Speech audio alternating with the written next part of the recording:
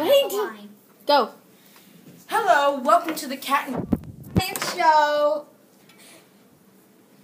Today we will be discussing the wonderful wonders of the moon. Now, you may think the moon is just a big, boring hunk of useless rock, which it is, but... Hold on a second, Cat. The moon is actually a very important, big, boring, useless hunk of rock.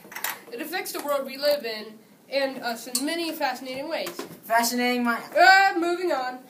NASA is planning eventually on sending a group of astronauts to the moon again sometime soon. They plan on doing this eventually sometime in the future. Isn't that interesting, Cat? Hey, dog, why does the moon glow at night? Is there like a giant light bulb inside of it or something? No, my very unintelligent feline friend. The reason it glows is because the sun is illuminating its light on the moon, which lights up sort of like when you shine a flashlight in a mirror.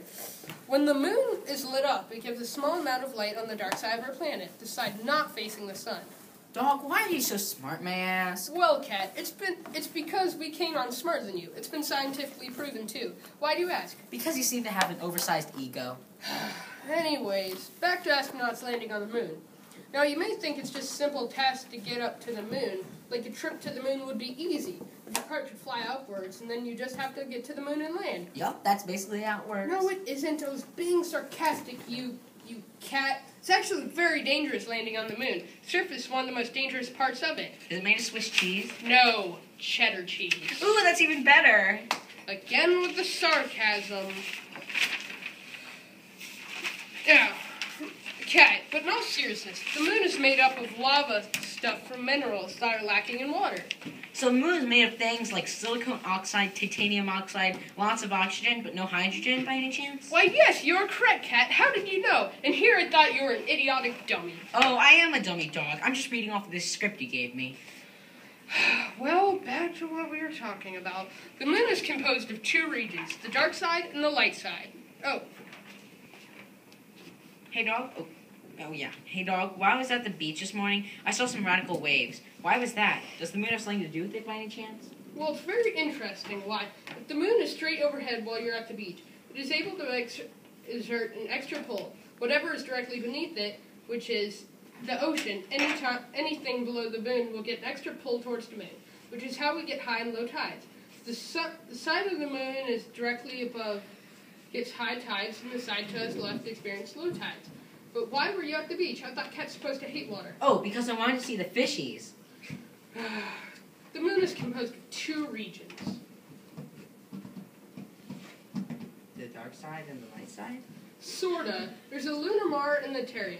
The lunar mare is either made up of lava from volcanoes or the surface liquefying due to an impact from a meteorite or any kinds of space debris. Then there's terra, which is made up of mostly rocky highlands and other stuff. Oh, anyways, what is the moon like?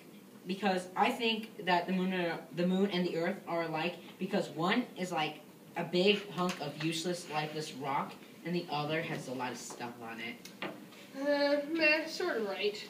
The moon is said to have been part of the Earth long ago, around 4.52 billion years ago. Supposedly, while our planet was still forming, a planet called Theia collided with Earth. And the cores of both planets were combined and blown outward into space, which together formed the moon. If you decided to cut the moon in half, you'd see the surface. You'd see the center of it is off to one side a little further. This means the moon rotates around the Earth. The side with more density is being constantly yanked on the Earth. Wibbly wobbly. Anyways, the moon, as you know, changes shape. Not like a transformer?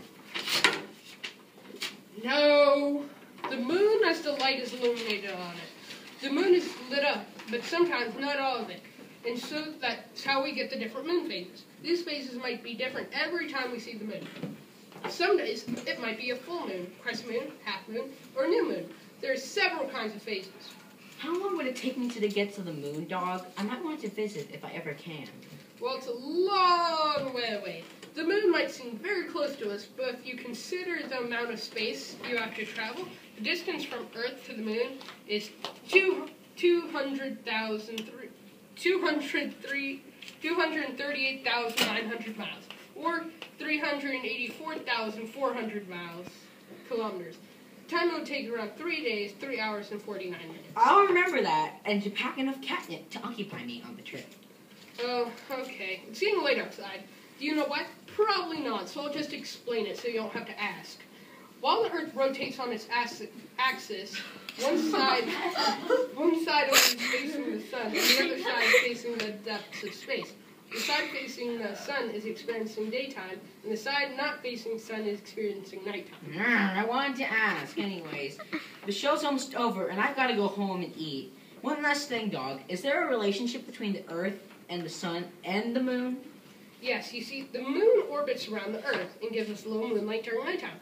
And the Earth orbits around the sun, and the sun lights up our Earth and moon, giving us light and warmth during the day. Interesting. Anyways, thanks for joining us on this episode of the Cat and Dog Science Show. Next week, we'll be learning about what happens when we expose dog to outer space, but without a spacesuit. Wait, what? Yay!